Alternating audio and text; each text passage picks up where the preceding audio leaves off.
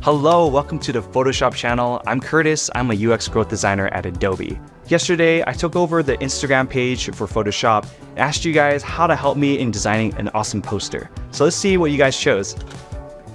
The style of this poster is the Swiss typographic style, and I fell in love with this style back in college because when we're studying it, it showed us the dynamicness and the power of the grid-like structure, using images, and using sans serif type fonts. So we started by asking what color you guys wanted, whether red or blue. And you guys chose red, which I absolutely love because red is a nice, alarming, striking color. I wanted to import an awesome photo of a hand. So what I'll do here and drop it in. This is gonna be our primary photo where we're going to make it pop. So I'm gonna use the elliptical marquee tool to make the hand look a little bit more floaty. Select it here, and then I'm going to make it into a mask.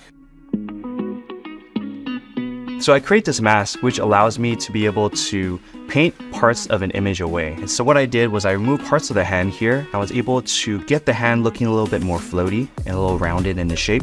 From here, I'm going to use the pen tool and I'm going to create a really rough outline of the hand to make it look more organic.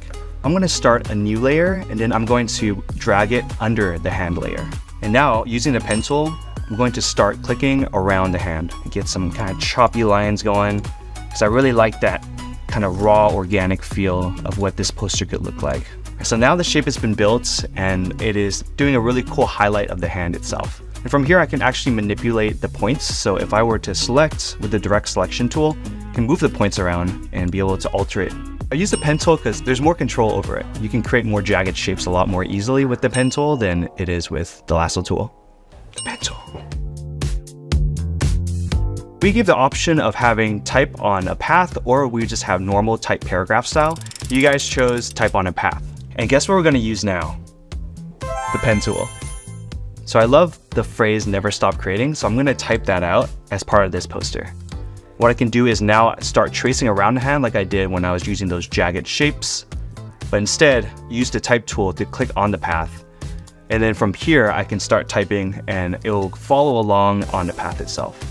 So we're gonna get some really interesting kind of bends of the text, which we're hoping to get. If I move the points, then it's gonna start to change the direction of the type itself. So I do like how the text is just kind of forming around the hand, and it's got this really organic way about the text. It's doing some crazy random stuff. I didn't expect it to look this way, but it looks really cool, so I'm gonna stick with it.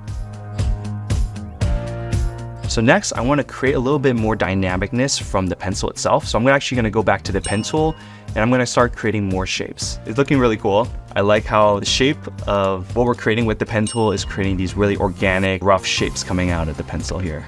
I'm going to start putting some of my favorite tools on here as well. And so we got some of this type and we added some extra shapes. Now we can start to work on adding some grain.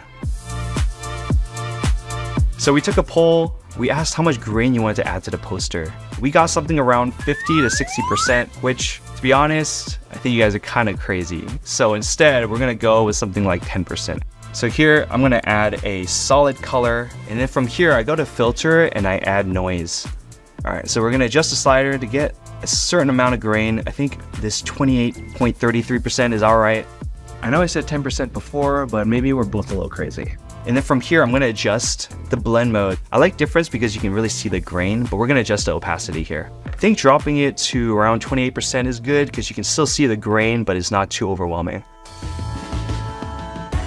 And now we have our poster. It says never stop creating. It looks very organic. It has that Swiss typographic style, and it has some of my favorite tools on there too. So let's recap what we did. We added a background, we added an image and masked it out. We added text on a path. Then we added some grain and a whole lot of pencil along the way. I really love how it turned out. Thank you so much for editing with me. Never stop creating. Pen tool. Pen tool.